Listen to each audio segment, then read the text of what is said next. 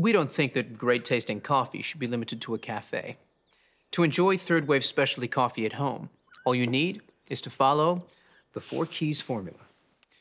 But let's talk more about that later. Introducing our most popular manual espresso machine, the Barista Express. Grind, dose, and extract all in one. Time to unbox. But first, let's set the mood.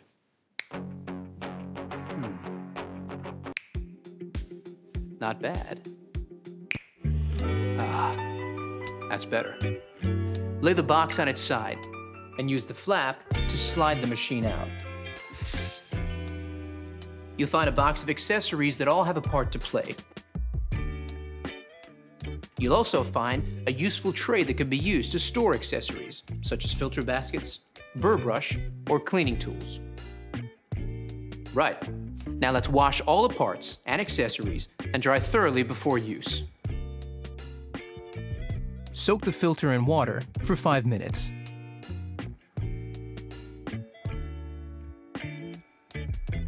Pop it into the filter holder, fit the holder snugly into the bottom of the tank, and fill with cold water.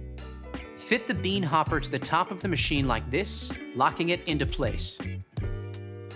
Place the water tank into the machine. Now, let's power it up. When the machine has reached the correct operating temperature, the power button light will stop flashing, and all button lights on the control panel will illuminate. The machine is now in standby mode. Now the machine is set up, you're ready to make your first coffee. Even the best espresso machine won't make amazing coffee without the right beans. So let's talk to an expert to get the inside scoop. Paul Geschas of Mecca is a professional coffee roaster. So let's ask him what to look for to enjoy third-wave specialty coffee.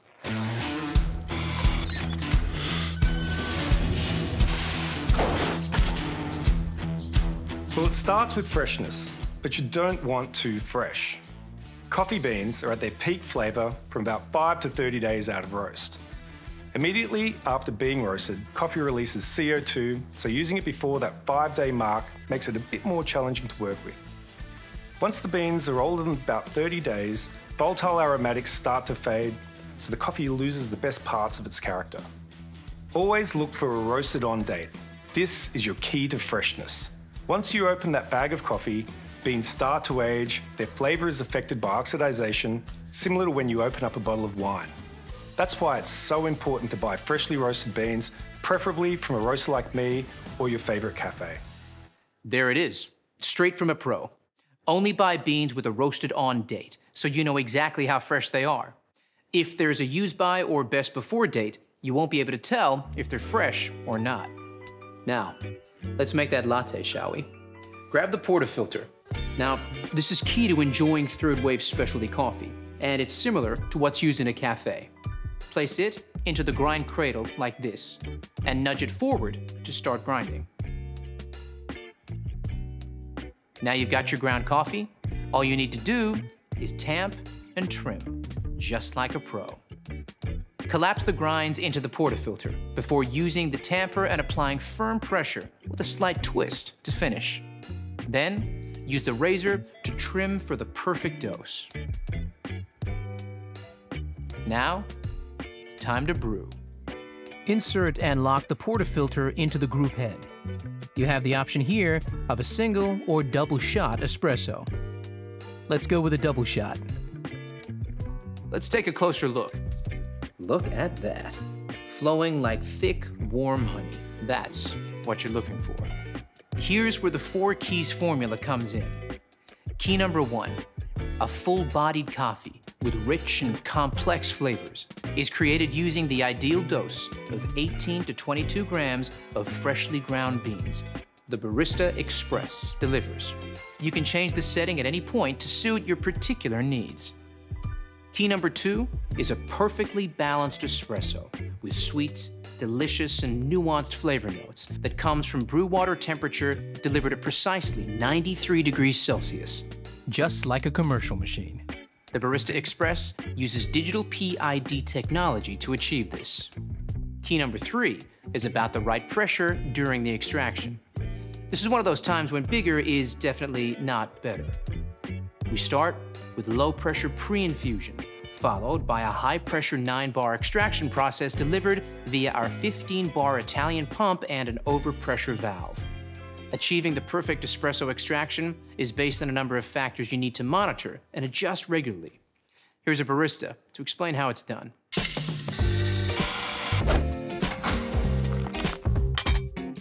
Hey there! Let's take a closer look at some extraction results you might come across and what adjustments you need to make to consistently create that balanced espresso shot. Pay attention to the shot clock as each extraction starts. If your espresso is flowing too fast, it's under-extracted, and you'll need to decrease your grind size, making it finer for the next coffee you make. However, if it's flowing too slowly, it's over-extracted. So increase your grind size, making it coarser for your next coffee. Keep an eye on this each time you make a coffee for that perfectly balanced shot, just like this. Brilliant, Leo. So the perfect extraction is all about finding the right grind size. Got it? Good. Now you have the perfect espresso shot.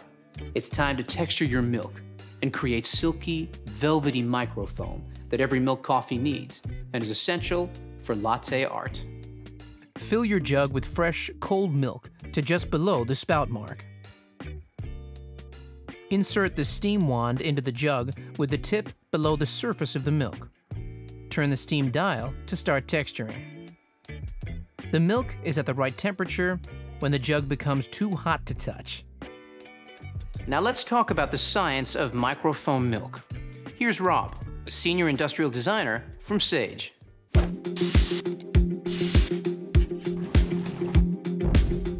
The science of microfoam milk is the 4th and final key of our 4 keys formula, and it's just as important as the other keys. You need powerful steam pressure at around 130 degrees Celsius. This is essential to create shiny, silky microfoam that has a rich, velvety mouthfeel. Without microfoam, latte art is impossible. High-powered steam transforms the milk into thousands of tiny bubbles. When combined with the espresso, these trap the espresso oils to create a delicious balanced flavour and mouthfeel. And that's how we engineer all our machines, to replicate the performance you get from professional equipment. Thanks, Rob. Once your microfoam milk reaches temperature, turn the steam dial to the vertical position to finish. Lower the jug and wipe the wand with a damp cloth before manually turning the steam dial to the steam position. This will remove any milk residue from the wand tip. Now, it's time to finish off that latte. Hey, Leo, you still there? I sure am. I'll take it from here. Okay, first you want to swirl the microphone in the jug. Start by tilting the cup before pouring the microfoam directly into the center of the espresso, not breaking the crema to create a blank canvas. Then move the milk jug close to the surface until the white appears and shake the jug gently from side to side and move back. Then pour back through the art, lifting the jug up to create a finer stroke to finish it off. Just like this. Let's not show mine, shall we? But practice makes perfect. Give me some time. So now you know all about the Barista Express. The fun really begins. Get creative with different drinks like cappuccinos, long blacks, or even espresso martinis. Before you know it, you'll be mastering the best style of coffee on the planet. So there you have it, the Barista Express. Grind, dose, and extract all in one. Beans to espresso in under a minute.